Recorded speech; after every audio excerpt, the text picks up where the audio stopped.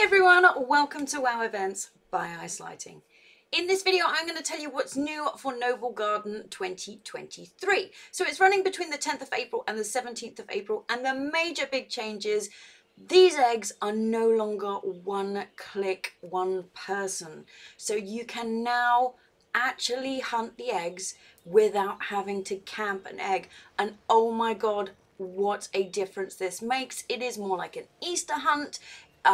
I love it. I absolutely love it. So anybody that has been previously thinking, you know, I don't want to camp these eggs, it's going to take me forever to get the toys and all the pets, you no longer have that problem. So that is a major change, and I'm really pleased about that.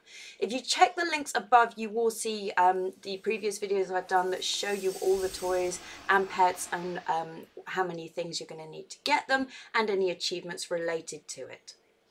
And of course, now we have trading posts. There are a bunch of achievements under holiday events for Noble Garden. So if you're short on what you need for the Traveler's Log, have a look in there. There's a bunch of really simple ones, like literally opening a bunch of eggs, eating eggs in a certain place, going to certain places.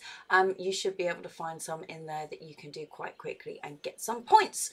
So as always, I hope you found this video useful. Thanks for watching, and subscribe to see what else I'm up to.